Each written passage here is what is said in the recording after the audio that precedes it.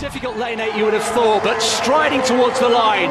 Lights out from Karsten Warholm. Little check, and he's brilliant time today has gone there. This is Karsten Warholm from Norway, and he is agonizingly close to breaking a 28-year-old world record, which was set at the Barcelona Olympics all the way back in 1992. In the men's 400-meter hurdles in Stockholm, Sweden, he ran the second fastest time in the history of this event, falling less than 1/10 of a second away from the current world record, which stands at 46.78 seconds, set by Kevin Young from the United States. What makes this performance so incredibly special is not just his finishing time, but the fact that he actually hit the final hurdle, a small mistake that almost certainly cost him a new world record. It's also worth mentioning that the exact same thing happened to Kevin Young back in 1992, but after hitting his final hurdle, he maintained his balance and powered away to the finish line. To this day, this is the oldest men's world record in track and field, which makes Karsten Warholm's performance all the more impressive. However, given the fact that Warholm was in lane 8, and that he had no real competition in this race, it is very likely that a new world record is just around the corner.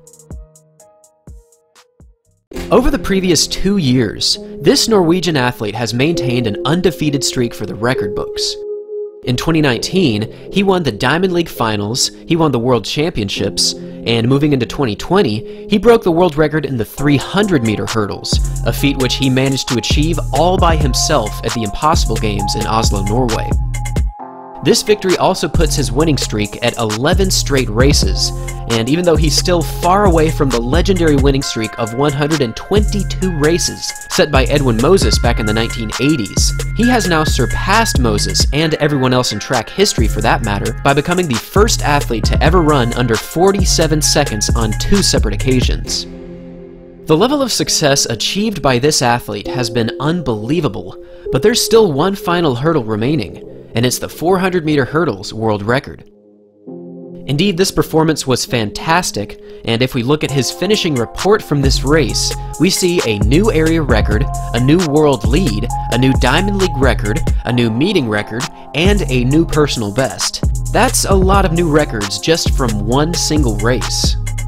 At the moment, Warholm holds the second and third fastest times ever run in this event, and given the fact that he is only 24 years old, continued improvements are very realistic for his future.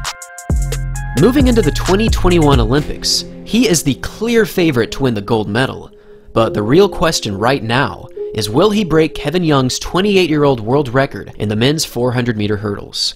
Leave your thoughts in the comments down below. Thanks for watching, everyone, and as always, until next time.